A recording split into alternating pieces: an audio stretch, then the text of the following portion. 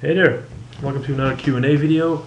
First of all, thanks everyone who watched my previous Q&A video about the brushes and the brush care. Got some really positive feedback, so that really encouraged me to do more Q&A videos. I want to be informative, I want to share my knowledge with you guys. I don't have any secrets to keep or something, so by all means keep the questions coming. I'm happy to share everything I know with you. In this video I want to answer two questions. The first one is I read in the comment section on the video about the last 10 months in painting, the time I was away on YouTube. So in the video I listed all the achievements and the figures I painted during that period, and one of the figures I painted was the Han Solo figure by Night Models. Also got some very positive feedback about that, and yes, there will be a showcase video coming very soon. And the user called Armored Brush asked a question. He wrote down the following: fantastic work, where can I get a base like that Han Solo one?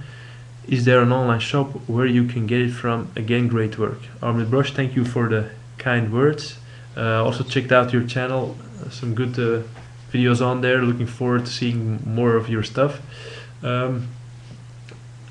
It's not entirely clear to me what you're asking about. Are you asking about the display plinth or the base itself, or do you think it's a whole? So yeah, the display plinth itself is resin cast plinth by Plinth Country. It's a Polish-based online store which sells resin and wooden display plinths, especially for figures. I think it's plinthcountry.com. I'll put it in the description. The store is owned by Demi Morgana. It's a member from the Chest of Colors team also. So if you have any questions about the products, you can ask me. I can get in touch with the guy, very friendly chap, or you can contact him directly through the store. So yeah, do you buy the plinth? Oh, let me check. Maybe I have one. Oh, here. There's another one. So if you buy it, it looks like this. Just resin plinth. Yeah, you can just spray paint this black and put your miniature on top, or you can put some basing on top, like I did with the Han Solo. What I did was basically do 2 layers of cork, then put the material you see on top.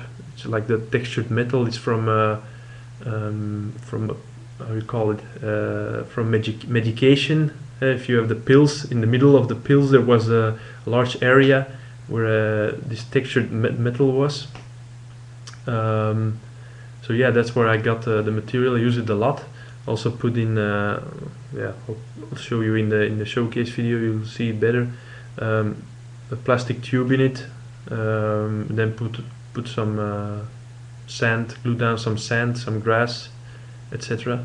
So that's the base of the Han Solo. I hope this answered your question. So plinthcountry.com, I think I'll put it in the description for all your plinths. I'll do a separate video about plinths, I think, because there's a lot more to tell about, a lot of other manufacturers, but this particular one is from Plinth Country. Okay, let me check the second question. This was on the Chaos Sorcerer video, where I showcased the Chaos Sorcerer, more like a test video. But yeah, one question here about asked by Clawhammer 666. He asked a question about the pigments I was using. So in the video you saw me applying some pigments on the base. He asked me how do I fix the pigments on the figure. Now I don't do that because my figures are for showcase purposes only. I don't use them for gaming, so I don't think it's necessary to fix the pigments in place. So I don't have that much experience with fixing pigments. I have none actually. But recently I was involved in some discussions, read some information about that, which can help you. First of all, there was an article from the WARP blog talking about fixing pigments with varnish. So the title of the article is "The Effects of Varnish on Weathering Powders," and they really do a side-by-side comparison about with the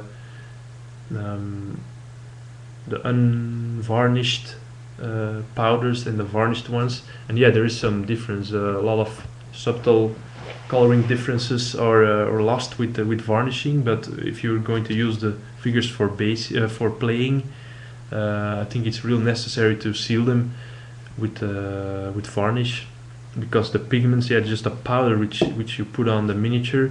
If you touch it, it won't go off that easily, but if you touch it 10-20 times, yeah, it will rub off over time. Another thing that's in the article is that you can touch it with some kind of alcohol to fix it in place, but that won't keep you from rubbing it off. So I think they say here you first treat with alcohol and then have to put on the varnish, or only the varnish. I'll put a link in the description, check it out. And then recently there was a discussion on the WAMP forum about the subject, though I think that's a very useful thread. Also going to put it in the comment section, in the description. Check it out also. You'll see me answering the question also. I think it's the fifth or answer number 7. It's mine. There's a link to a pigment fixer. So basically it's a product, probably some kind of alcohol, which you can also use to fix a pigment in place. The store which sells it is a German store called PK Pro. Just check out the thread, reply number 7, that's mine, but the rest of the thread also contains a lot of useful information. So that's it for this Q&A video. By all means, I repeat it, keep the questions coming. I'm happy to answer them.